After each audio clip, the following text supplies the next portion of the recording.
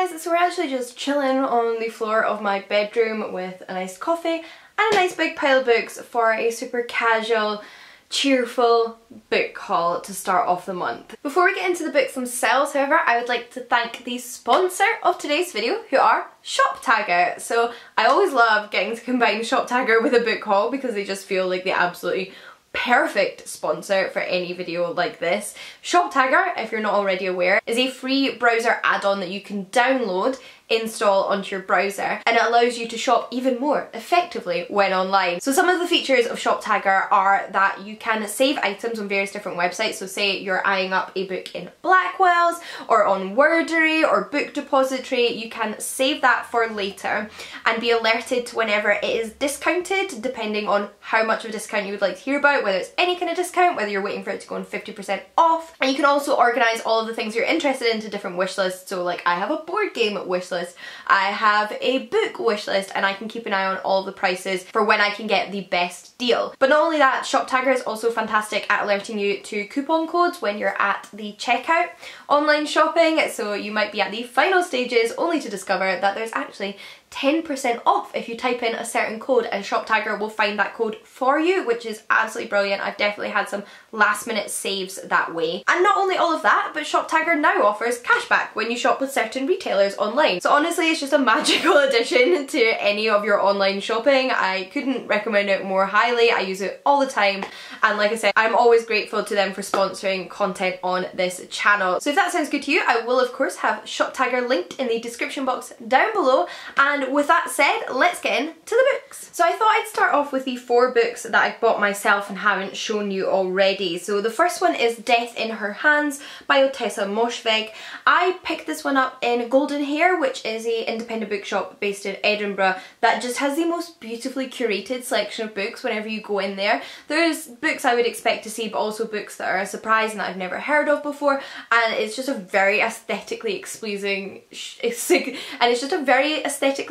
shopping experience. Now, I've read another book by this author in the past. I read Eileen, which was shortlisted or longlisted for the Man Booker Prize a couple of years ago, and that was such an interesting book because I didn't necessarily love it, but the writing was incredible and it was an absolutely fascinating read, but it left like a weird, slightly sickly feeling in my stomach, but that's kind of what it was going for, I guess. So I've always been interested to read something else by her, and this one just sounds so intriguing. It is about a woman who's out on her daily dog walk and she finds a mysterious letter which reads, "Her name was Magda. Nobody will ever know who killed her. It wasn't me. Here is her dead body." And of course she ends up embroiled in trying to solve the mystery of this dead woman. Where did this letter come from? Who wrote this letter? Why is she the one that's discovered it? And all the other like madness surrounding that. But like I said, I've read a book by this author in the past and I think it's going to be quite like beautiful and literary and eerie and maybe like a little bit unexpected in certain ways, so not just like a traditional thriller, and I'm really excited to give it a shot. I then have a book which I've been wanting to pick up for ages and I treated myself to this month, and that's The Mythic Dream, edited by Dominic Parisian and Nava Wolf. This is an anthology, so it's a collection of short stories by various different authors. So I recognise a lot of the names on the front cover here, some of whom I've read, some of whom I haven't. We've got Shauna Maguire, Naomi Novik, Carmen Maria Machado, Anne Leckie, Rebecca Roanhorse, a whole bunch of others as well, and each story is a retelling of a myth. So it might be a Greek myth, a Roman myth, it might be a Native American myth, or a whole host of other different cultures and legends and mythologies. And I'm so intrigued by this because that's a lot of like really popular, really well respected like SFF authors included here, and you know I love myth retellings. So when I saw this for the first time in Toppings Edinburgh, I'd never heard of it before, I knew I had to have a copy.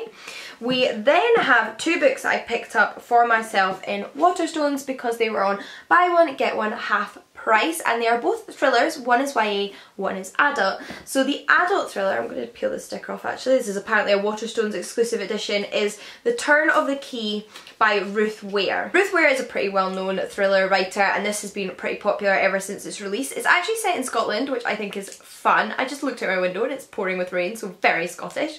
And it's about a nanny or a childminder who is responsible for these young children who end up dead in this smart house, and she ends up getting accused of their murder, but I think it's about piecing together what really happened. And did the smart house have some role to play in their deaths? And I think that sounds so interesting, and I've heard like really good reviews for it. We then also have the YA thriller that I mentioned, which is 8 Pieces of Silva, taking off the sticker too, by Patrice Lawrence. And this is about a girl whose sister goes missing. So her sister goes missing, but her sister was quite reclusive. She didn't have a very close relationship with her sister. She was banned from ever entering her sister's room until obviously she goes missing, and they're looking for clues as to what might have happened. So when she goes inside her sister's room, she finds 8 clues, which is where the title comes from, 8 Pieces of Silva, that may help her find out where her sister is, what's happened to her sister, whether her sister is still alive. And I love YA mysteries. I just think they're paced so well. I find the characters are often incredibly endearing, and this is one I've also heard great things about. So I was really pleased when I saw these were both on buy one get one half price. I then received some books as gifts before I move on to the books that were sent to me for review by publishers. So the first one was sent to me by a friend of mine, which is Harrow Lake by Kat Ellis. This is another YA thriller, so exactly the kind of thing I love, and I just think this sounds so phenomenal. I'm going to read you the back. It says, Lola knows all about Harrow Lake. Her famous father directed Nightjar, the cult horror film that was filmed there. She knows about the caves beneath the fairground, the sunken graveyard and the tree in the woods that's hung with teeth. But she doesn't know about the dark past the town hides or the secrets it holds about her family. Now she finds herself in Harrow Lake, and as she searches for answers, someone or something is stalking her every move. I have to read this book this month. This just sounds like an absolute October must read, and I'm so excited for it. I was then very, very kindly gifted 2 books from my wish list, and 2 books that I am so excited for. One that I've been looking forward to reading for months and months and months, and another which I've only added recently but cannot wait for. And those are The City of Brass by S.A. Chakraborty and A Song of the Wraith and Ruins by Roseanne A. Brown. So this one you might have seen a lot of buzz about on the internet of late. It's been getting a lot of really like incredible reviews. It sounds so wonderful. It is of course fantasy, I feel like you can tell from the cover. And it's about Malik, for whom the Solstasia festival is a chance to escape his worm-stricken home and start a new life with his sisters in the prosperous desert city of Zaran. But when a vengeful spirit abducts Malik's younger sister, Nadia, as payment to enter the city, Malik strikes a fatal deal: kill Karina, Crown Princess of Zaran, in exchange for Nadia's freedom. But Karina has deadly aspirations of her own. Her court threatens mutiny, and Solstasia looms like a knife over her neck. Grief-stricken, Karina decides to resurrect her mother through ancient magic, requiring the beating heart of a king, and she knows just how to obtain one, by offering her hand in marriage to the victor of the Solstasia competition. When Malik rigs his way into the contest, he and Karina are set on the heart-pounding course to destroy each other. But as attraction flares between them and ancient evils stir, will they be able to see their tasks to the death? That just sounds absolutely brilliant. I'm so excited about that. And then another one that's been around for a little while. This one already has sequels out and available, but I've heard so many good things. This book has been recommended to me so many times, is of course City of Brass. This one says that in the markets of 18th century Cairo, thieves, tricksters, con artists and outcasts eke out a living, swindling rich nobles and foreign invaders alike. But alongside their new world, the old stories linger. Tales of jinn and spirits, of cities hidden among the swirling sands of the desert, full of enchantment, desires and riches, where magic pours down every street, hanging in the air like dust. Many wish their lives could be filled with wonder, but not Nari. She knows the trades she's used to get by are just tricks and sleights of hand. There's nothing magical about her. She only wishes to one day leave Cairo, but as the saying goes, be careful what you wish for. It just sounds brilliant. Again, heard great things, and this was just such an incredibly generous gift, so thank you so incredibly much. I cannot wait to read these. We then, like I mentioned, come to the largest portion of this book haul, which is books that were sent to me for review. I have quite a few and they all sound incredible, so I'm really looking forward to sharing them with you. First up is one that you definitely won't be surprised to see in this book haul, and that is Christopher Paolini's new book, which is To Sleep in a Sea of Stars. So Christopher Paolini wrote the Inheritance Cycle, which are the Eragon books, and they're one of my favourite fantasy series of all time. I adore them, and this is his newest novel. It's the first fictional work he's ever written set outside of Allegasia, which is the world of the Eragon books in the Inheritance Cycle, its first published one anyway, and it's actually a science fiction instead of fantasy. Now, it's also massive. Like, I don't read a ton of 900 plus page books, to be perfectly honest, but given how much I love Eragon and all the books in that series and how long those books are, I'm so excited about this and actually how long it is, because I feel like that means there's just so much more for me to enjoy, given that I already trust this author invariably. Other than the fact that it's science fiction, I don't know too much about it. I'm going on the fact that I love the author, but I believe it's about like a sort of futuristic intergalactic war between planets that may be the end of the Earth, and we follow one young human woman named Kira and all of the dark horrors and secrets of her own journey. So cannot wait. We then have another one that I'm super excited about, and that is A Deadly Education by Naomi Novik. So I really enjoy Naomi Novik. She writes another one of actually my favourite dragon series, which are the Temeraire or His Majesty's Dragons books. So obviously this has been a good month for new books by dragon writers, although not dragon books, because this is not a dragon book. This is actually a bit of dark academia. I think it is dark academia with like fantastical, like supernatural twist to it, so it's not like The Secret History necessarily, but it is set at an elite university. Love the end papers in this edition, it's just truly stunning. So we've got Enter School of Magic, unlike any you have ever encountered. There are no teachers, no holidays, friendships are purely strategic, and the odds of survival are never equal. Once you're inside there are only two ways out. You graduate, or you die. Honestly, like, who needs to know any more? That sounds superb. Love books at universities, particularly if there's magic, and I love Naomi Novik, so looking forward to this one. We then have a non-fiction book that was sent to me by One World, and this just sounds brilliant. I love the sound of it. I think the title in particular is really clever. I think it really draws you in. It's A Fatal Thing Happened on the Way to the Forum. Murder in Ancient Rome by Emma Southen. So, like I said, this is non-fiction, all about murder in ancient Rome, so I believe it's about sort of like the justice system in ancient Rome and how it deals with murder, but also potentially a few like incidents of murder that we have recorded in the sources. And as you know, I am an ancient historian, but I'm a Greek historian.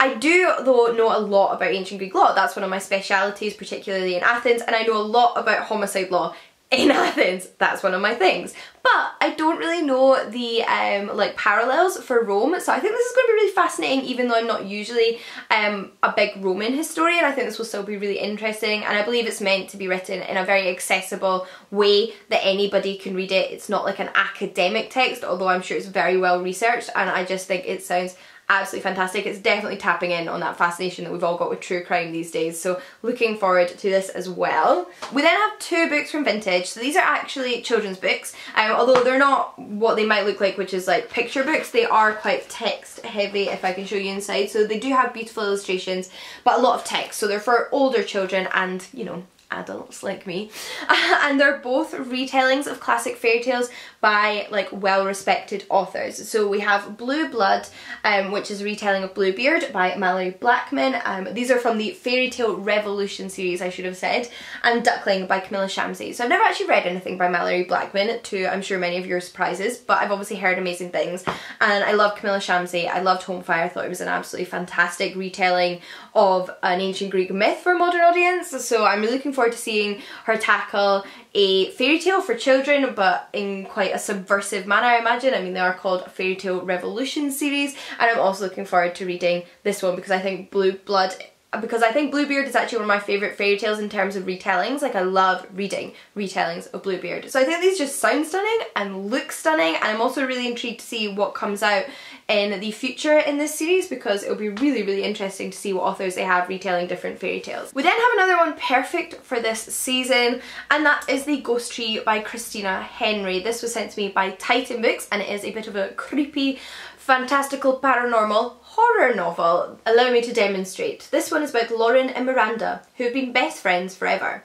Every day one would say, "Meet me by the old ghost tree," and they would go and have adventures. But now Miranda only likes boys, and Lauren's father was found in the woods with his heart torn out, and no one was ever caught. Escalated. A year later, the bodies of two girls are discovered. Lauren has a vision of a monster dragging human remains through the woods, and she knows she can't keep doing nothing, not like the rest of her town. The foundation of her seemingly normal home is rotten to the centre. If nobody else stands for the missing, she will. I just think that sounds absolutely fantastic. I love like a fierce female protagonist out to sort of defeat some sort of monster creature that is attacking young women, and mysteries surrounding dark past in a village. So yeah, absolutely here for this, hoping that it also makes its way onto my reading list for October. And in fact, for Fairy Tale Revolutions, I actually have 2 books in another revolutionary series, which is the Revolutionary Women series. These are published by Gallic Books, which specialises in translated fiction, and this is a new series that they are bringing out, which are all classics by women, originally written in French but translated into England. So French authors that you might not be familiar with because they're not necessarily always included in the canon, but really like deserve to be read more widely. And I certainly haven't heard of or read either of these women before, so I'm super excited to be introduced to some more French literature that I haven't read before. One of the ones I have here is Three Rival Sisters by Marie-Louise Gagneur, and apparently this author was a French feminist writer from the late 19th century, and this is a piece of fiction about how both men and women were hurt by restrictive ideas about marriage. I think that sounds so interesting. The title story tells the tale of Henriette, Renee and Gabrielle as they compete for the affections of one man, only to learn that marriage and happiness are not the same thing. So it looks like this one is actually collecting together 2 pieces of fiction, and it has been translated by Anna Aitken and Polly McIntosh. And then next in that series we have The Women of the Wolf and Other Stories by Renee Vivian. This one is obviously a collection of short stories from the title. A woman rides crocodiles like horses, a queen gives up her throne for her dignity, and Prince Charming is not who you might think. So this is another collection, in this instance from the early 20th century, apparently, which blends myth, fairy stories and biblical tales to create like powerful portraits of strong women who stand up for what they believe in, and that sounds right up my street. And it's translated by Carla J and Yvonne M. Klein, so really looking forward to dipping my toes into these. We then have a book that I wasn't expecting in the post and honestly hadn't heard of, but is now absolutely one of my most anticipated releases for 2021, and definitely sounds like one you should keep an eye out for because it sounds so intriguing, and that's Mrs. Death by Selena Godin. So this book is all about Mrs. Death, aka the wife of Death, the wife of the Grim Reaper, when the Grim Reaper or Death goes missing and how she deals with that. And honestly, what a unique concept. I have only ever encountered in fiction before a fictionalised version of Death and his family in Terry Pratchett, but in that instance Death doesn't have a wife, he has a daughter that he adopts. And this is obviously quite a different take and a very different tone, I'm sure, but I love that concept of like anthropomorphizing Death and like giving him a family, and the idea that this isn't actually about Death himself but about his wife just really intrigues me, and I'm really looking forward to picking it up. We then have Kingdom of the Wicked by Kerry Maniscalco, which is a new YA fantasy novel from Hodder and Stoughton, and it's about a young woman whose family owns a restaurant, but there's something a little bit magical about their cooking, I believe, until their restaurant is burnt down or there's an attack, and I believe her sister is killed or taken and she gets dragged in to some dark magical underworld. So I'm really looking forward to this one. It's had a lot of buzz. This is obviously a proof copy, but the final cover is absolutely gorgeous, and it comes out in October, so this month, perfect timing. I then have another fantasy book, which is The Once and Future Queen, book 1 in the Secrets of the Star-Crossed series by Clara O'Connor, which for starters sounds right up my street because it's set in Londinium. So Londinium was the ancient Roman settlement in England in what is now London, and it's set in a world where the Roman Empire never fell. If Caesar still ruled London, okay,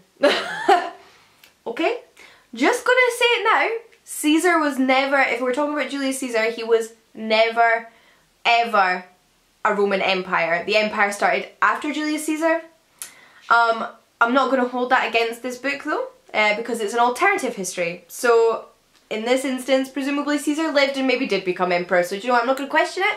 But the fact that it's set in a world inspired by antiquity is something I'm so here for, and I obviously love fantasy, and I believe it's also like a fantasy romance about star-crossed lovers, so here for that. Then last but not least, we have Essex Girls by Sarah Perry. So Sarah Perry is probably best known for the Essex Serpent. She also wrote Melmoth. I haven't read the Essex Serpent, but I've read Melmoth and thought it was a really like good piece of literature. This, however, is actually non-fiction. It's for profane and opinionated women everywhere. So it's a little non-fiction book all about Essex Girls. So Essex Girls are disreputable, disrespectful and disobedient. They speak out of turn too loudly and too often in an accent irritating to the ruling classes. Their bodies are hypersexualised and irredeemably vulgar. They are given to intricate and voluble squabbling.